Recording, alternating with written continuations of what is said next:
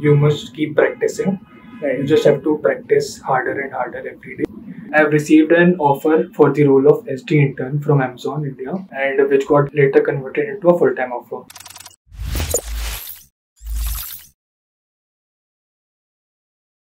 Hi and welcome back to Coding Ninjas, guys. I'm Kabir Singh and I'm here with another spectacular interview experience for you guys.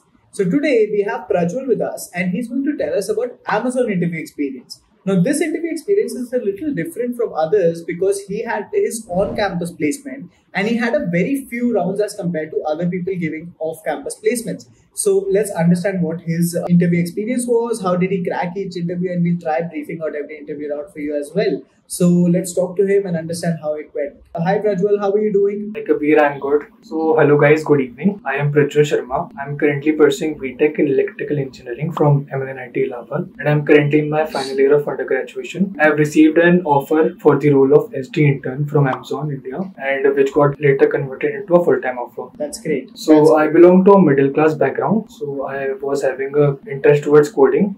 I started my preparation for software internships from the beginning of my fourth semester, and I was slightly inclined more towards the data structures and algorithm part, but I also had some knowledge about computer programming. That's great. That's great. Coming on to the interview experience, Prajwal, can you tell me how many rounds were there when you sat for the interview at Amazon? Alright, so there were 2 rounds for Amazon. The first round was the coding round and there was an interview. Okay. And as compared to others, I guess this is a very few number because generally there are 4 or 5 rounds for that. So that's great. So can you brief us out what happened in the first round actually? Right, so for the first round, the company allowed only students from 4 branches, that is CS, IT, EC and EE. Okay. And the students should have maintained a minimum of 5 pointer with no active backlogs. Okay. After that round, there was the first round which was MCQ round plus coding round. In that round, there were 10 multiple choice mental ability questions. There were 7 debugging questions and 2 questions along with some questions which were based on Amazon's leadership principles. Okay. So in the debugging questions, they have to find the line of code which was giving the error. For example, there might be a question of segmentation fault, infinite loop or a missing semicolon. Right. We have to answer that. Okay. And in the mental ability part, there were 10 questions. So the questions were based on the topics like distance and time, direction sense, calendars, etc. For the coding round, both of my questions were graphs, and everyone in my college was getting a different set of questions. Oh, that's great. The questions range from medium to hard for me, but everybody got a different set, though there might be a possibility that there might be some lucky people who got easy questions as well.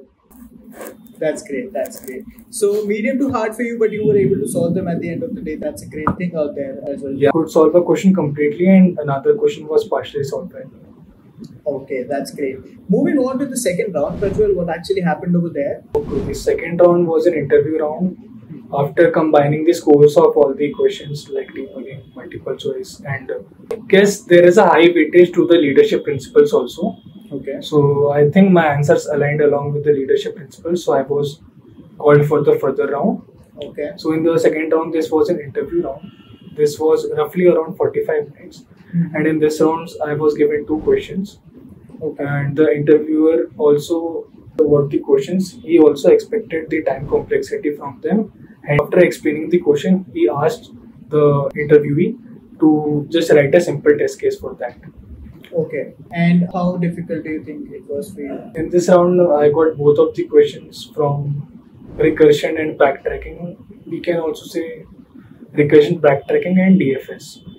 Okay. I think it was between easy to medium. Easy to medium. Easy to medium. Okay. Yeah. And were you able to solve both the questions properly? Completely? I was stuck in one of the questions, but the interviewer helped me. So he guided me and I took some hints from him. So I could solve both of the questions.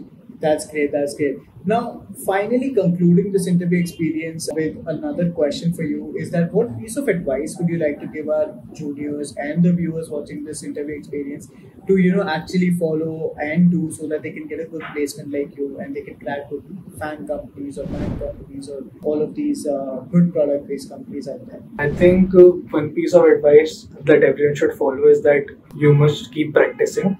Right. You just have to practice harder and harder every day. Second point I would like to highlight is that you should have a good knowledge of each and every concept in detail. Okay. There should be no partial knowledge, no blunders in an interview.